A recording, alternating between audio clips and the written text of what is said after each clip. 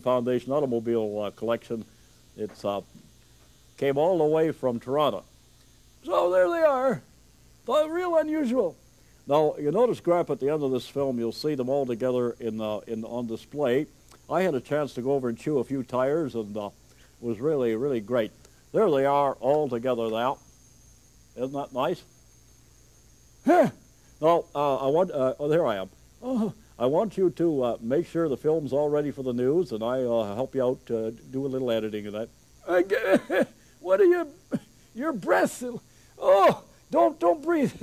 Oh, dear. All right, I'll see you later for the news, eh? Yeah, all right. Be good now, old fella. Take care. Oh, I got to go over and join the mayor now.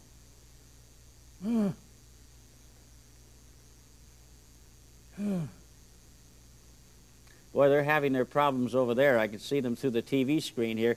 There's Grandpa and Marvin Mouse.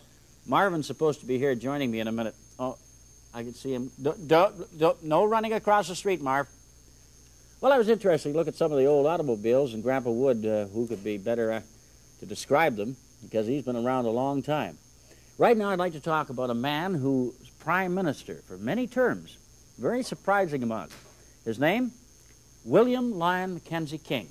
And his story is quite interesting. He was a man of very many hobbies, a man of many years in politics. William Lyon Mackenzie King was the 10th man to become prime minister, succeeding Arthur Meighen, and we've talked about Arthur Meighen. Prime Minister King was born in 1874 and died in 1950 at the age of 76 years. He was born in Kitchener, Ontario, and was educated at the University of Toronto. He entered Parliament in 1908 and held several important posts, and succeeded Sir Wilfrid Laurier as leader of the Liberal Party in 1919. He was Prime Minister from 1921 to 1926, from 1926 to 1930. Is that it? No, wait. He was Prime Minister again from 1935 until 1948. You got to be kidding. No. In 1948, he retired from active political life, passed away in 1950. Once again...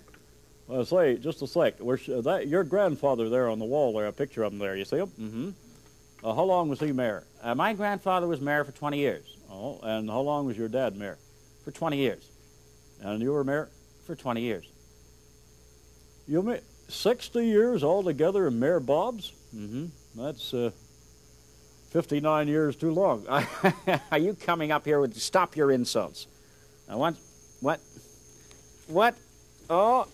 Well, thank you very much. Remember I mentioned about an hour ago that I wanted some lettuce for my salad? Well, don't eat with your mouth full. There you are, old pal. It's all for you. We're going to have some nice salad in a minute. What would you like, Thousand Island?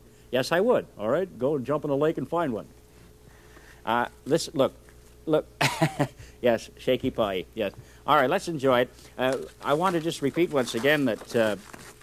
it is very unusual, but to Prime Minister Lyon Mackenzie King, or William Lyon Mackenzie King, can you imagine from 1921 to 1926, from 1926 to 1930, and then from 1935 to 1948, Prime Minister all those years? Thank you.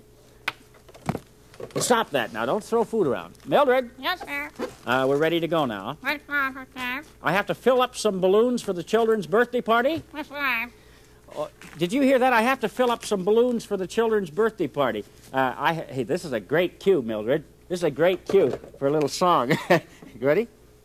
Up, up, and away, my beautiful balloon.